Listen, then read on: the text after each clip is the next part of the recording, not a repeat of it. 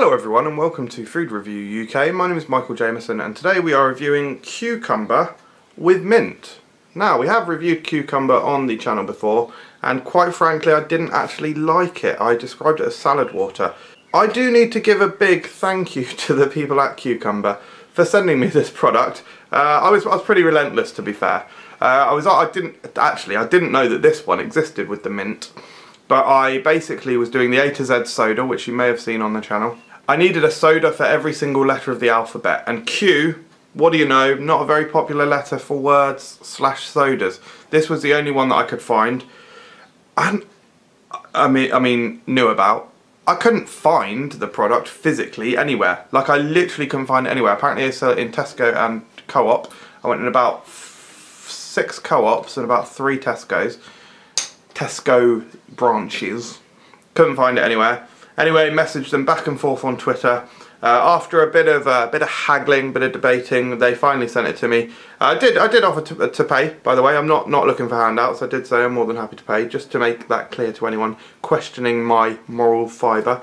But anyway, yeah, I eventually got it, and it was a mint variety. So I thought, you know, why not, instead of just using it for the A to Z soda, let's pay them their dues and do a review. The only slight problem is I don't think I'm going to like it, but hey, they sent it to me, so I've got to be nice. And so what I'll say, I'm not saying I'm not going to be honest, because I'm probably not going to like it, but what I will say is if you like Qcumber, you might like it. So don't, you know, take your own opinion as well as mine. Smells of cucumber. I can't smell the mint. Oh, actually, tell a lie. I can smell a very, very hint of mint. Right, let's go for it. Actually, I bloody love mint in a drink. I just bloody hate cucumber in one.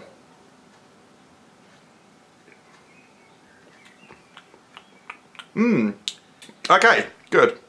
Good aftertaste. Not a fan of the pre-taste, i.e. the middle taste. Yeah, mostly cucumber in the smell. About 90% cucumber in the actual flavour when it's in your mouth.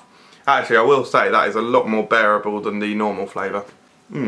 Yeah, about 90% cucumber when it's actually in your mouth. 10% mint, and then the aftertaste. The aftertaste is actually really nice. It's like mainly mint. I'd say 90% mint, 10% cucumber in the aftertaste, which is actually a really good ratio.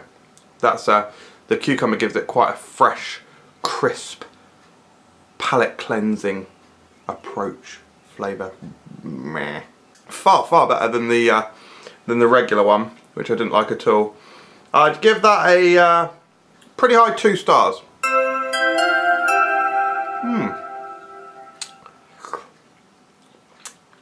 Yeah, nice aftertaste. I just can't get on board with the main flavour. But if you're the kind of person that likes, I guess Gordon's gin and cucumber, probably like that.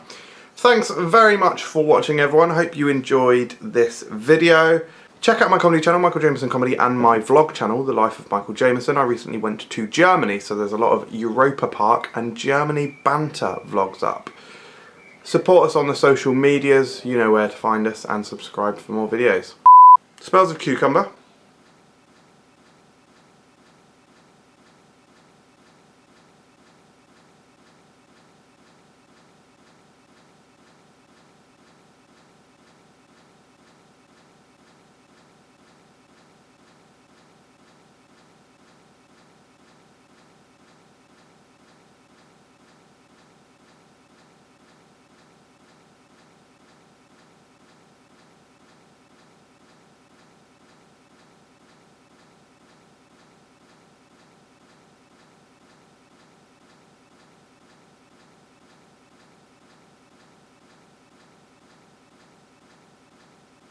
I can't smell the mint.